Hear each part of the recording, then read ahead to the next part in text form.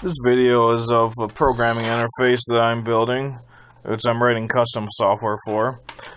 This is based off an ARM CPU that's inside of this interface that I built. So this is will run off my custom software. When I update it here in the near future, you will be able to use it as a regular J2534 device. I'm going to show you how this works.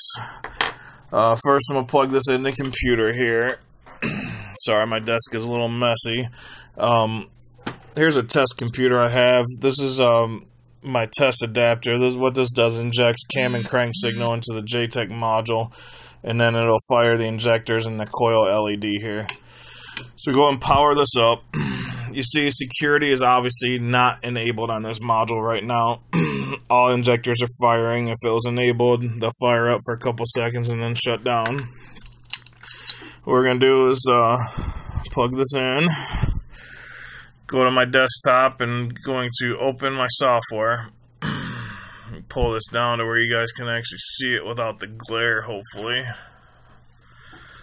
And okay, since it's plugged in, we're going to get the module information. What this is going to do is going to pull the part number of that module. It's 560444093, which you can see 560444093. And we are going to enable skim on this module.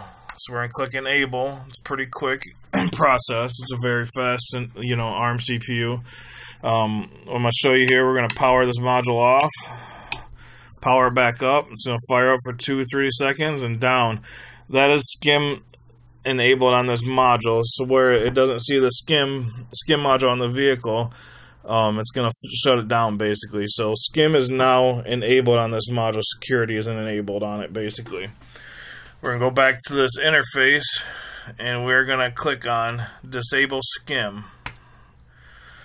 Come back down here, power it off, back on. And now the LEDs are going to stay flashing because now I have disabled skim on this module.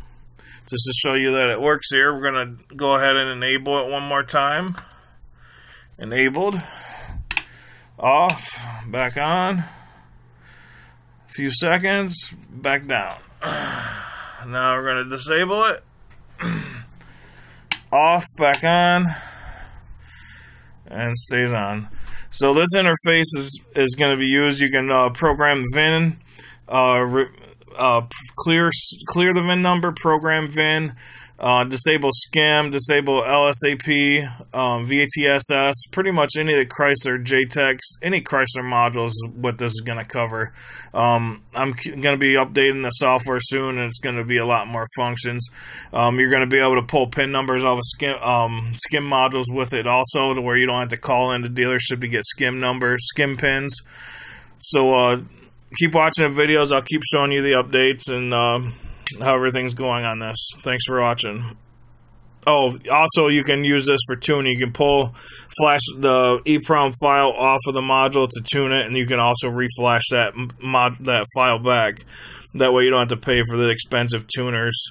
You can use this device, which is going to be under $400 with this software. Different software is going to be different prices, so just keep in touch, keep watching the videos, and I'll show you more updates. Thanks.